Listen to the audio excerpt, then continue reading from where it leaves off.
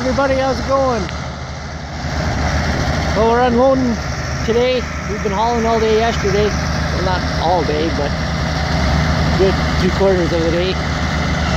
I was unloading yesterday, Sean was loading, and today Sean is unloading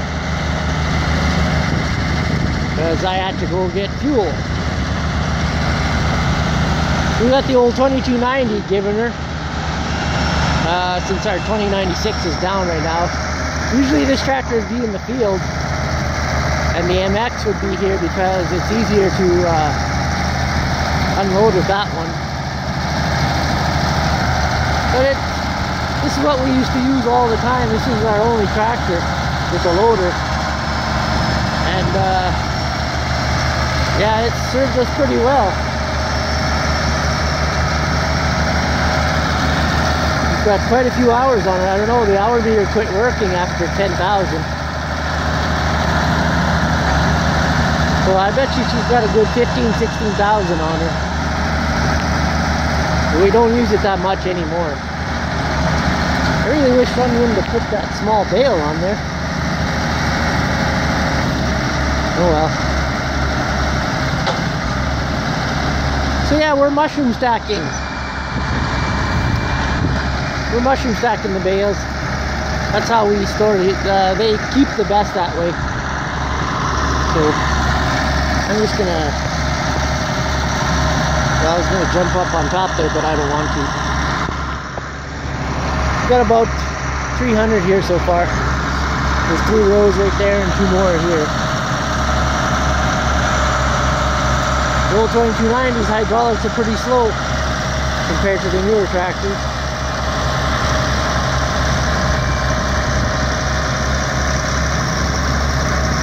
We bought that Allied loader there, brand new, when we got that tractor. Really good loaders, Allied. $7.95. I built that bale spear for it. Actually, I chopped it off an old... The spears I got from an old fork that we had on an older tractor. And then I made up the mounts and welded it all onto there from an old truck frame.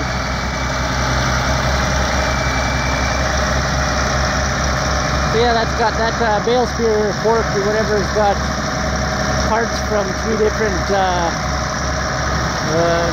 things that it was used on. So it's a big difference compared to last year. Here it was just a mud hole. We had to wait till it was frozen before we could even drive here. This was all wet. Big difference this year. We still got some straw stacked there. I gotta take those down and mushroom stack them because it's not good for them to sit in the pyramid stack like that. We should have used those first. Left the other row, but I want the straw on the other side. Well, we got her done.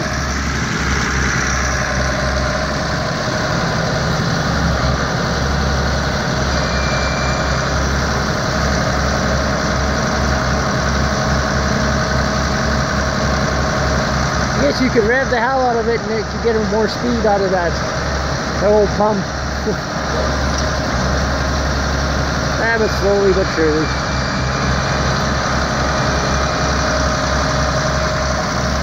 And that's that.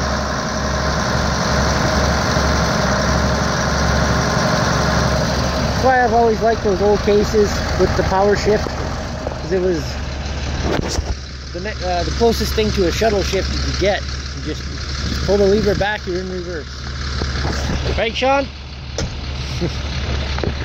So I'm gonna put fuel in this truck now. How much you got? 1/4 tank? Alright, I ran that thing out of diesel one time. You don't want to run that thing out of diesel. That's a pain in the ass. You don't want to run anything out of diesel, but there's certain things you really don't want to run out of diesel. Alright, thanks for watching. Leave your comments and make sure you subscribe. Click like too.